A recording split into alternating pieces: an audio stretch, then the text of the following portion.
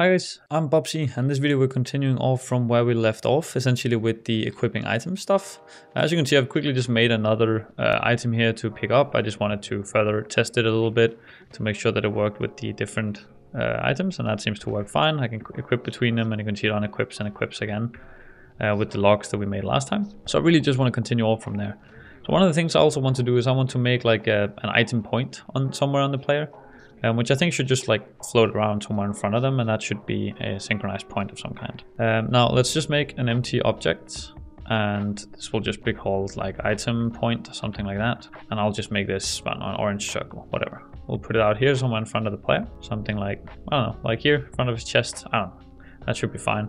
And then on the player inventory, I just want to make a reference to this. So I'll make a serialized field, private transform, and this will be the item point. And I'll actually also add this to the player movement, just because I want to also move this item point like up and down so other people can see where you're holding the item. And one of the ways I want to do this is by just simply adding the network transform to it. So now this point, whenever that, the local player decides to move it and whatnot, it should also network, and everybody should be able to see the point moving, which means if we have an item under the point spawned, well then it should, work as intended. So now let's start by just having this point actually move.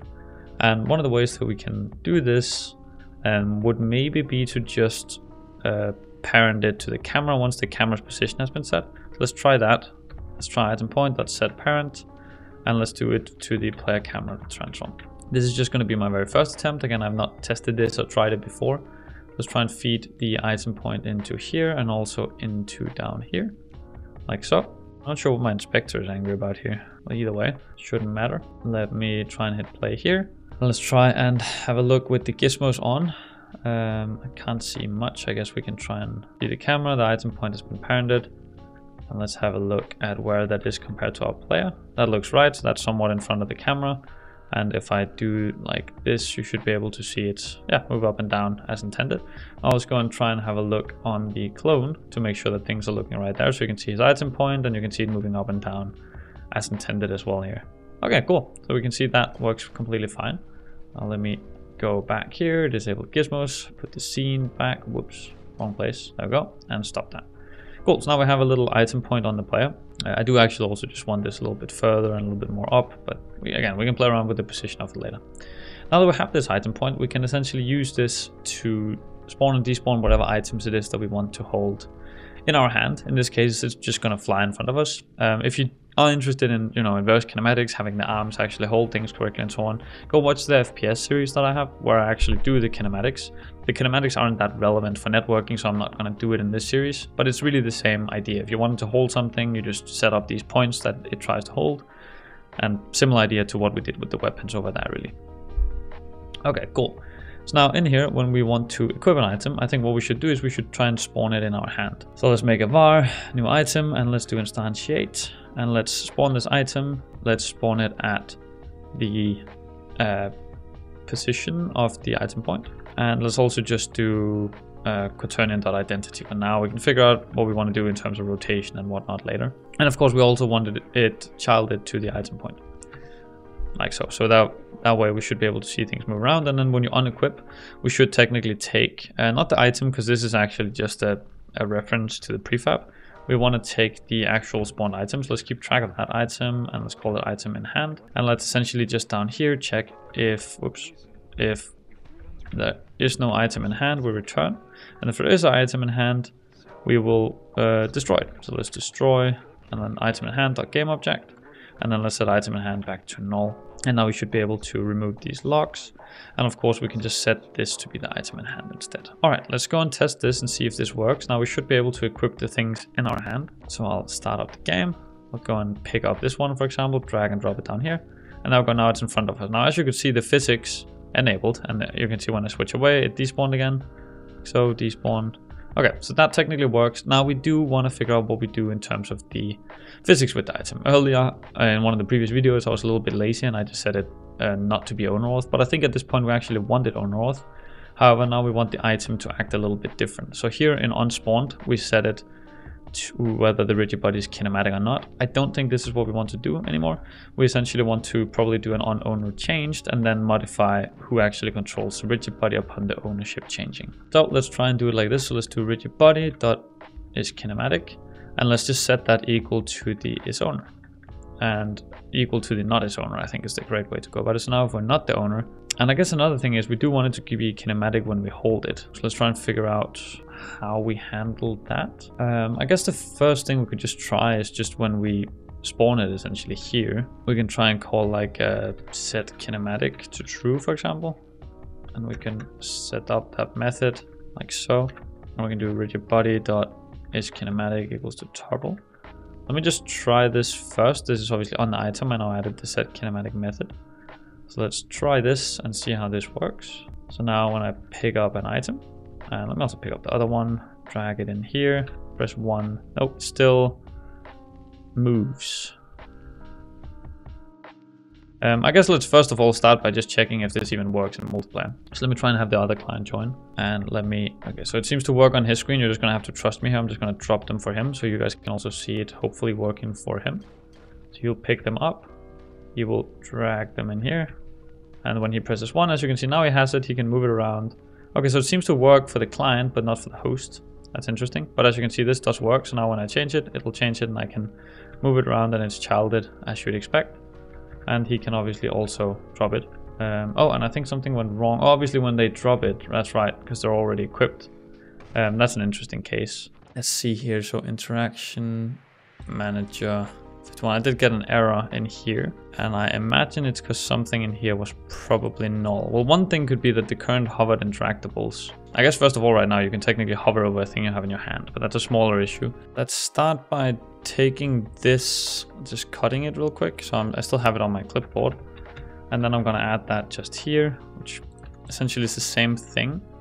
But what we can then also do is we can add if this is null, or that's the case.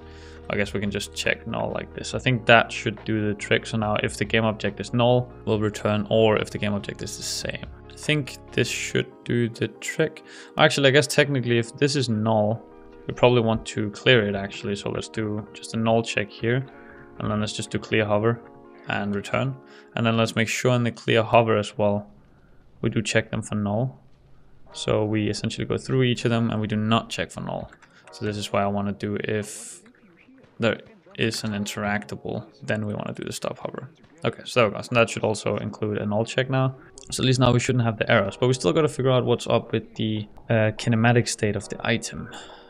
Because it's some ordering thing happening here and we're not handling it completely correct. I guess one thing we could also do is we could check if the item is currently held by our local inventory. So let's do that maybe. Let's do a public bool is holding item, and we can feed it the item, and then we can essentially do return whether the item is equal to the and we keep track. This is the inventory item. I'm in the wrong script. Play inventory here. This was the script. Item is equal to the item in hand. If they are the same, that should work. And let's also just do if there is no item in hand, we just return false always. So now we should be able to in the item itself do if player inventory dot the local inventory dot is holding item of this. Then we always want to set the kinematic state rigid body dot is kinematic to true, and we want to return. So this should hopefully, I think, fix our issue of the host not handling it correctly. So let's try and do this. I'll drag and drop these in here, and there we go. Now you can see now we're holding it in front of us. Cool. So now we can essentially equip items, unequip items, and obviously you can see dropping them, the item in front of me still seems to exist. So we also need to just handle that case. And yeah, let's handle that last case of when we try and drop an item. So on a inventory item, whenever we are right clicking it, we're going to the inventory manager drop item. And here I think we also do get the item, which is where we spawn it. So item to spawn is that type of item. And I think what we should also do now is when it is dropped, we can then check, essentially item to spawn. I guess what we can do is we can take the player inventory dot local inventory, and we can say unequip item and feed it that item. And now the unequip item just has to check and make sure that it is the same item. So if underscore item in hand, that item name, is the same as the item.item name. Or I guess if they are not the same, we'll just return. So there we go. So now it should unequip it if it is the item that we have in our hand as well. I guess the only case though is we only wanted to do that if we reach 0, I suppose. So that's actually an interesting case. So I guess the deduct item, we could maybe have that return how much we have left. So whenever we do this and we deduct it, if we destroy it, we just return 0. And then if we just trickle it down 1, we will just return the data.amount. I think that should work. And then here we'll also just return 0 in case nothing works. And then here we can do if the deduct item, which means if it deducts it to lower or equal to 0, it should then try and unequip the item. I think this logic should be sound, but let's give it a try. Again, I'm taking all of this on the fly, so don't hate me if this doesn't work perfectly. Let's try and take this down here. We take this on and we drop it, and there we go. Now you can see it also unequipped it. Cool. Take that back in, drop it. I'm a little interested in why it went over here. Let me just test that again. So I drop it, pick it up, and it went over there. Why? What's in the inventory? I mean, there's nothing in element 0. I'm not sure why it's adding it to element 1 essentially. But hey, for now, as long as it works, cool. So this looks like it works pretty well. Of course, you can handle the rotation and whatnot however you want. But I think this works pretty well. I want to move the point a little bit further away from the player. But yeah, I'm pretty happy with this. I think we have a pickup system here that we can, an inventory management system that we can actually use for something here. So I think that's very cool. Hopefully you've been able to follow along and hopefully you've enjoyed it so far.